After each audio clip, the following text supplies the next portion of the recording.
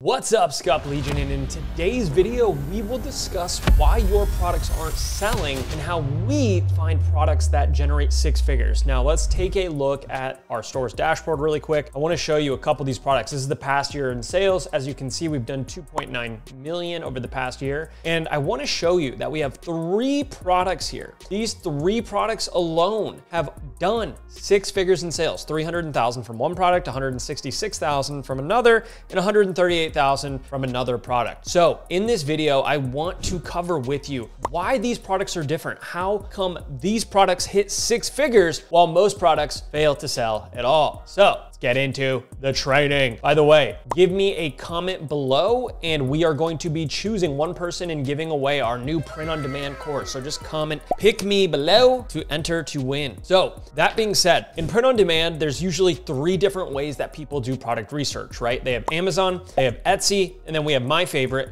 Google. And I've already got some stuff pulled up here. I was doing a little bit of prep for the video. But in this video, let us do funny dog t-shirt for men on Amazon. Actually, let's do women. Women will be easier.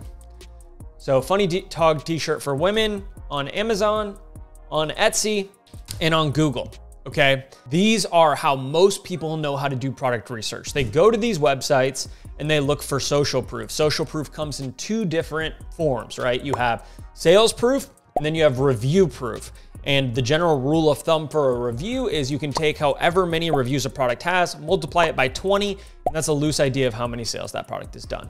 So here we can look and we'll probably see some designs that have sold okay. So we scroll down here, we can see like this has 700 reviews. It's a dog t-shirt, right? 50 bought in the past month here. We have 45 reviews, life goal pet, all the dogs. We have 1,500 reviews, 1,000 reviews right here. Okay, so tell your dog I said hi, and then I like dogs, maybe 3 people. So people see these reviews, right? They're like 1,000, I times that by 20. Wow, that's 20,000 sales. This is a great product to sell.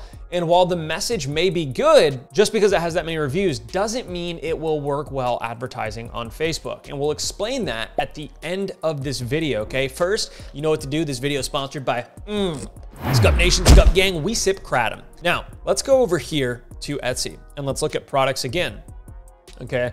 And we wanna look at reviews. Well, that's not even a dog shirt, that's a chicken t-shirt. Oh, it's an ad, that's why. Okay, so we'll skip the ads. So 50,000 reviews on this one. We have 1.5 thousand and 1.7 thousand. Now, what we wanna look for is reviews for this item. There's 2 different kinds of reviews, right? You have reviews for the shop and reviews for this item. So 229 reviews here, 20 reviews here, and then 10 reviews here. So right here, easily distracted by dogs.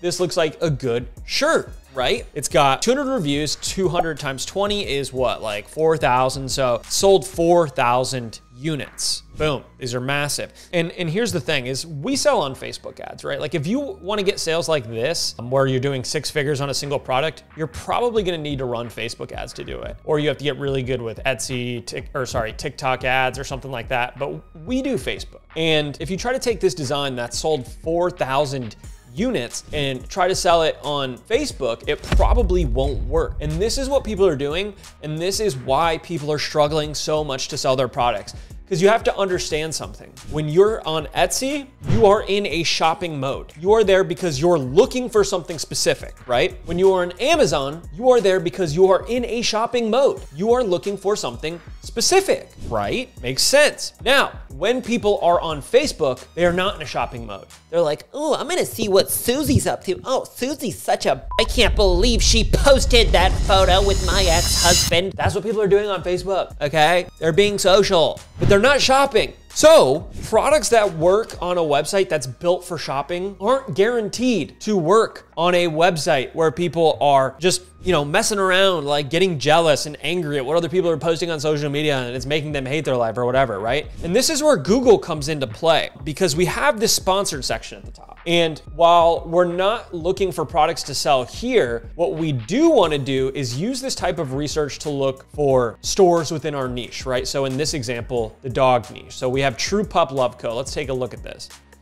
And the reason we want to do this is because usually brands that are running ads on Google are also running ads on Facebook. And so we click down here, we go, you guys can't see this, but let me see if I can move my camera real quick.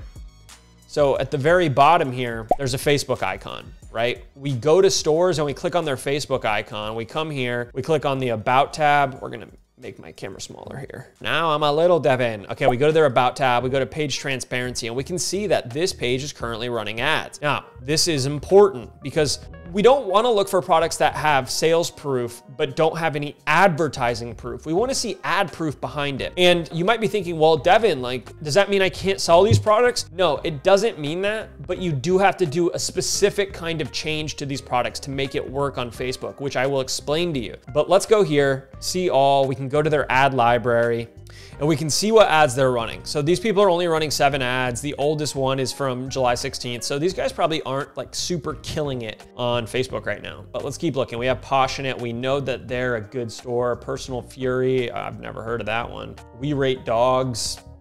So we can look at this, Personal Fury. This is looks like a dog store. We scroll down, we click on their Facebook link. Looks like their Facebook page doesn't exist.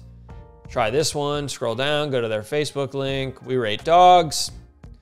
We go to About the Page, page transparency. This page is currently running ads, we can see. We go to their ad library. I know I'm going quick, but I'm here to train you. Okay, so these guys, again, not really running. They're selling these stickers, but not really selling any t-shirts. So what we can do is we can go to Passionate. We can go to like one of these bigger brands. Scroll all the way down, go to their Facebook page. Stick with me, guys. This is all really important. Page transparency. We can, they're running ads. We go to their ad library. Cool. And now what we can do is we can see that these guys are running 200 ads, and some of them they've probably been running for quite a while.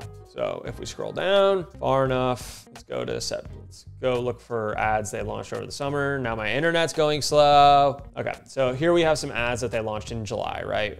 And this is just gonna be our example right here. So Passionate, Dog Mom, they sell a lot of customizable products and stuff like that. So something to keep in mind here, guys, here's what your product needs to do. So the reason this won't work, and the reason this won't work, and the reason this won't work on ads, even though this has done over 20,000 sales, this has done over 20,000 sales, this has done like 4,000 sales, right? The reason these won't work with Facebook ads and the reason you won't get numbers like this from one of these products, right, is very simple. It is because they do not have a pattern interrupt. That is what you need to be looking for. Let me show, I'll write this down for you. Pattern interrupt is what your product designs need to do.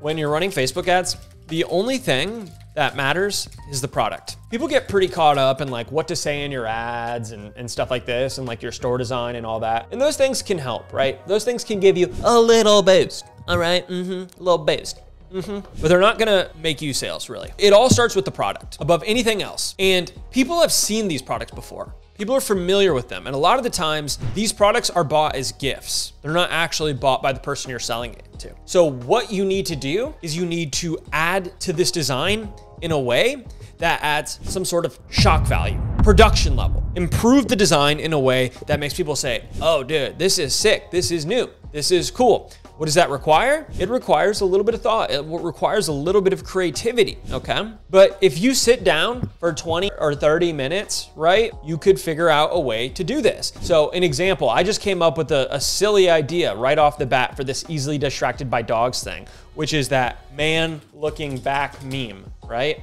So like this meme, what if you could make a version of this that said man or easily distracted by dogs, and it was this meme and it was a guy like ignoring his girlfriend or something looking back at a dog. So it's just a random idea. I didn't think very hard about that, but that is how you can take a design like this that can make a lot of money and adapt it, okay? So the big message here, guys, I want you to understand this. If your products have social proof but aren't selling, here's why. You're ignoring the modality, and by the way, let's get a definition of modality for you guys.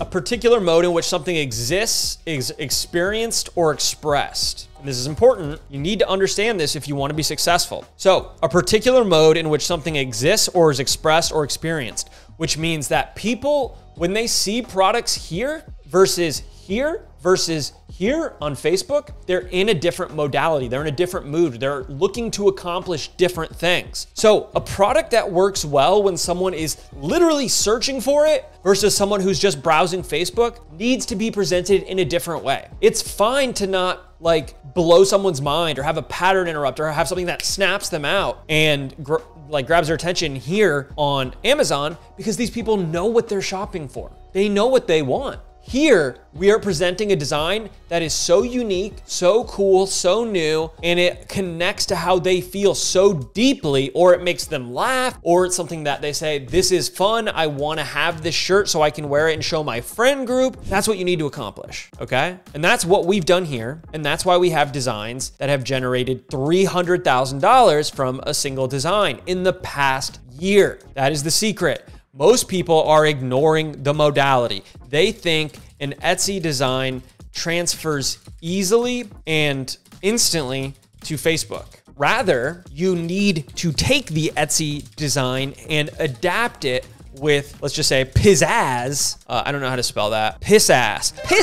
No, pizzazz. Pizzazz. You need to spice it up, okay? Spice. Put some Riz on it, okay? As the kids say. I don't know what the kids say. I hate kids.